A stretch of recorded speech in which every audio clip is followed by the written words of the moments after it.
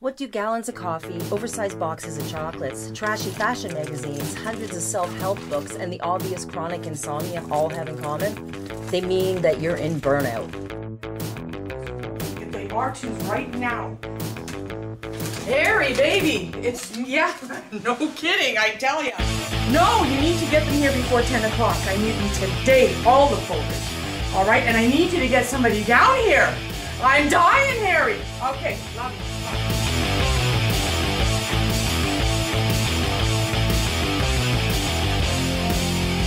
I thought a transfer would be the easiest way out, but when you leave the crazies, don't be too surprised if you find yourself in the middle of even more crazy. What are you doing? Good morning, Nick. Do I get the privilege of this every day? Yes. Undervalued, undermined, underpaid, and soon to be under therapy. So I'm trying to pick up.